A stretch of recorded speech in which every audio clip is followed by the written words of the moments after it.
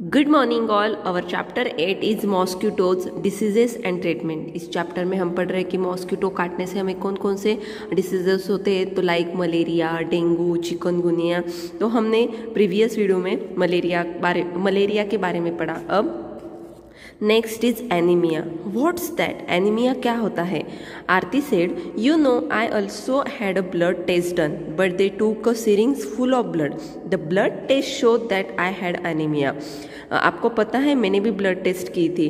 उन लोगों ने मेरे फुल सिरिंज भर के ब्लड लिया था। ब्लड टेस्ट में मुझे पता चला कि मुझे एनीमिया हुआ है। विपुल सेड, व्हाट इज दैट? विपुल ने कहा ये क्या है? आरती said, the doctor said that there was less haemoglobin और iron in the blood. The doctor gave some medicines to give me strength. He also said that I should eat jaggery, gooseberry, beetroot and more green leafy vegetables because these have iron. आरती ने कहा कि doctor ने मुझे कहा कि haemoglobin और iron की कमी की वजह से एनीमिया होता है। तो डॉक्टर ने मुझे मेडिसिन्स भी दी हैं मुझे ताकत आने के लिए, और उन्होंने ये भी बोला कि मुझे जैगेरी, आंवला, बीटरूट, ग्रीन लीफी वेजिटेबल्स खाने चाहिए। इससे मेरे शरीर में आयरन की मात्रा बढ़ सकती है। निशा said, how can there be iron in our blood?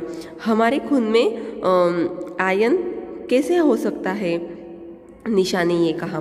Harpreet said, there was something about this is an एस्टरडेज newspaper. मैंने कल के न्यूज़पेपर में इसके बारे में कुछ पढ़ा था। विपुल सेड, और उसने हंसते हंसते कहा, so then you eight iron और व्हाट?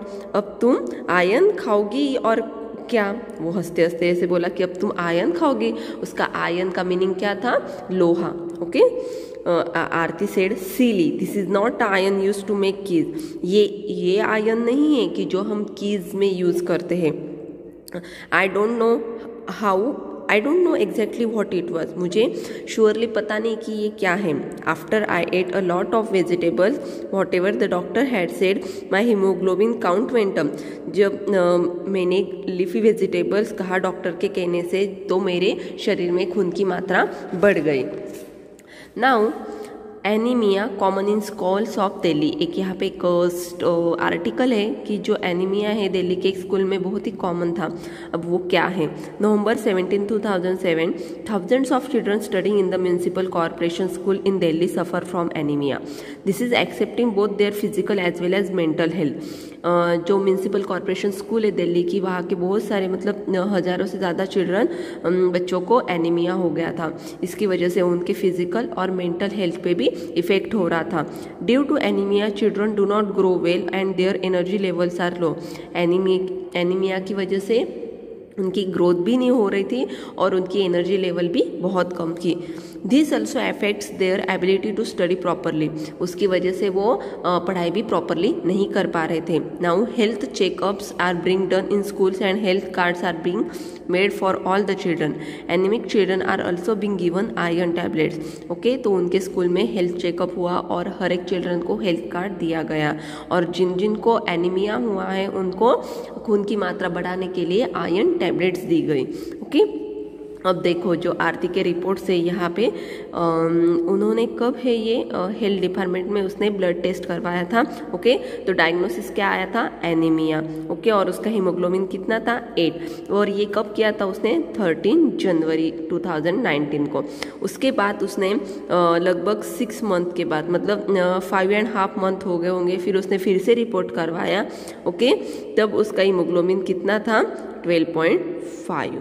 ओके, तो पहले कितना था? 8. जब उसने डॉक्टर की टैबलेट्स ली और डॉक्टर ने जो जो कहा उसने ग्रीन लीफी वेजिटेबल्स, बीटरूट, जैगेरी, आंवला सब खाने के बाद उसके हीमोग्लोबिन की लेवल बढ़ गई थी, that is 12.5. Okay, look at Aarti's blood test report, find out the minimum required haemoglobin. अगर हम आरती की ये ब्लड रिपोर्ट देखेंगे तो मिनिमम हीमोग्लोबिन कितना रहना चाहिए? तो 12. उसकी रेंज हमें यहाँ पे दी है 12 to 16, मतलब मिनिमम 12 होना चाहिए और ज़्यादा मैक्सिमम 16 होना चाहिए. Okay, how much did Aarti's haemoglobin go up and how long did it take for that?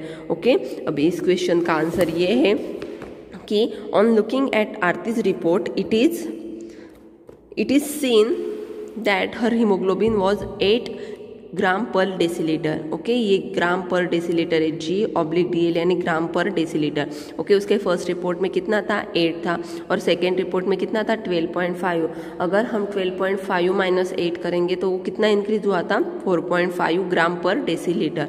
Okay, और वो कितने मंथ में हुआ था 5 मंथ्स एंड 17 डेज, क्योंकि ऑलरेडी वो दोनों रिपोर्ट्स में डेट दी हुई है। अगर आप प्रॉपर कैलकुलेशन करोगे तो आपको पता चलेगा कि टोटल 5 मंथ्स एंड 17 डेज है।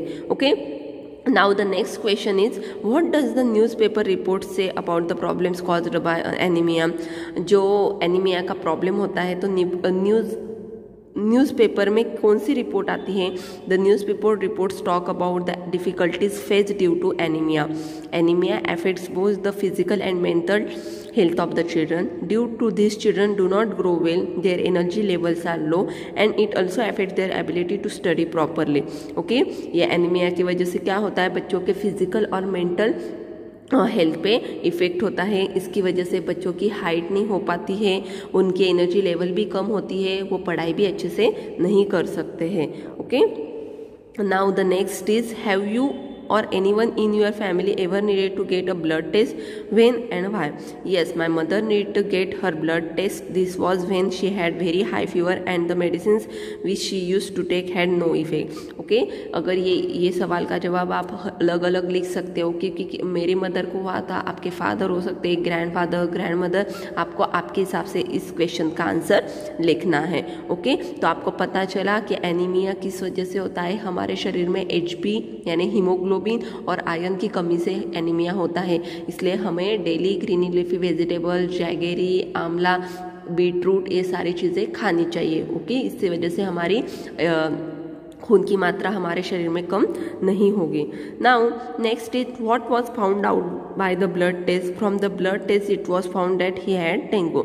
ओके, ब्लड टेस्ट से पता चला कि उसे डेंगू हुआ है। ओके, यहाँ पे शी हैड आएगा। Have you had a health checkup in your school? What did the doctor tell you? Yes, we have an annual health checkup in our school. The doctor told me that I am a complete healthy. Okay, अगर आपको आपके school में आता है तो आपको लिखना है कि यस, हमारे स्कूल में एनुअल चेकअप होता है और जब चेकअप करने के बाद पता चलता है कि I am a healthy. Okay, now next is ask a doctor और elders about the food items which contain iron. Okay, हमें आयरन किस किन चीज़ों से मिलता है? तो green leafy vegetables like spinach, then millets, date, जैगेरी, beetroot, after that sprouted lentils. Okay, वो आपको चीज़ें खाने से आपको आयरन की कमी, आपकी पूरी आयरन की कमी नहीं होती है, उल्टी वो बढ़ती है। Okay, now the next disease is baby mosquito that is larvae. Okay, अब हमने मलेरिया के बारे में पढ़ा, अब एनीमिया के बारे में पढ़ा। Now next is baby mosquito. Harpreet said there is a poster on malaria just outside our class. Harpreet ने कहा हमारे क्लास के बाहर एक मलेरिया का पोस्टर है। सब वो everyone goes out to look, सब लोग वो बाहर देखते हैं। अब देखो यहाँ पे कुछ पिक्चर्स है। Are you inviting mosquitoes? हम मॉस्किटोज को कैसे इन्वाइट करते हैं? मॉस्किटोज किस तरह से आते हैं, मच्छर किस तरह से आते हैं? They spread malaria, dengue, chikungunya. उनकी वजह से क्या होता है? मच्छरों की वजह से malaria, dengue, chikungunya. Now don't let water collect around your house. आपके घर के आजू बाजू पानी जमा नहीं होना देना चाहिए। फिल अप द पिट्स, वहाँ पे अगर कुछ पिट्स है तो वो फिल करने चाहिए। Change water of water tank, coolers and keep the water pots, coolers and tanks clean. Okay, जहाँ पे भी पानी रहता है वो पानी वाटर टैंक चेंज करना चाहिए, कूलर्स और वाटर पॉट भी क्लीन करने चाहिए। Okay, they should be dried every week. Okay, वो एवरी वीक ड्राई होने चाहिए। Use mosquito nets to protect your self. हमें मॉस्किटो नेट यूज़ करनी चाहिए। Spray kerosene if water has log at some place. अगर कोई जगह गीली हो तो वहाँ पे केरोसिन स्प्रे कर देना चाहिए। ओके, इसकी वजह से मॉस्किटोज से हम बच सकते हैं। Now Vipul said the poster says something about larvae. What are those? उस पोस्टर में लार्वी के बारे में लिखा है, ये क्या है? निशा said they are baby mosquitoes but they do not like the mosquitoes at all.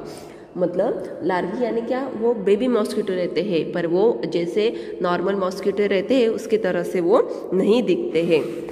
Okay, now where did you see them, तुमने कहीं देखा है? निशा said there was an old pot lying behind our house, it was full of water for some days. When I looked there, I saw some tiny thread-like grey things swimming. Okay, I was surprised when Mummy told me that these had come out of the eggs which mosquitoes lay in water. They are called larvae. I also heard something about it on radio. निशा ने कहा कि मेरे घर के पीछे एक cold pot है, उसमें बहुत दिनों से पानी भरा हुआ था. जब मैंने देखा तो उसमें एक ऐसे देखो ये ऐसे पॉट था, उसमें ये टाइनी थ्रेड से दिख रहे थे ग्रे कलर के, जैसे वो स्विमिंग कर रहे थे. मैं देख के शॉक हो गई, पर मेरी मम्मी ने मुझे कहा कि ये मॉस्किटोज के अंडे हैं जो उन्होंने पानी में दिए हैं. ओके, उसे लार्वी कहा जाता है और इसके बारे में मैंने रेडियो में भी सुना था. Okay, Vipul said what did you do, फिर तुमने क्या किया? निशा सेड पापा immediately through away the water, he clean and dried the pot and kept it upside down so that no water would collect. Okay, पापा ने क्या किया? Immediately वो पानी फेंक दिया. ओके, उसे क्लीन किया, वो पॉट को उसे सुखाया. ओके, और उसे डाउन पोजीशन पे रख दिया. इसकी वजह से अभी उसमें पानी नहीं जमा होगा. Harpreet said Sajiya aunty told me that even flies spread diseases specially stomach problems. Okay, ये जो फ्लाइज रहते हैं उसकी वजह से भी डिसीज स्प्रेड होता है और इससे हमें स्टमक प्रॉब्लम होती है. विपुल said but flies do not bite, but विपुल ने कहा कि ये फ्लाइज है वो काटते नहीं है. Then how do they spread diseases, तो वो किस तरह से स्प्रेड करते हैं? ओके, तो देखो larvae seen through magnifying lens, अगर वो लार्वी हम लेंस से देखेंगे तो वो इस तरह से पता चलता है कि वो किस तरह से दिखते हैं. ओके, तो ये जो क्वेश्चन आंसर है हम ये नेक्स्ट वीडियो में कंटिन्यू करेंगे. Okay, thank you.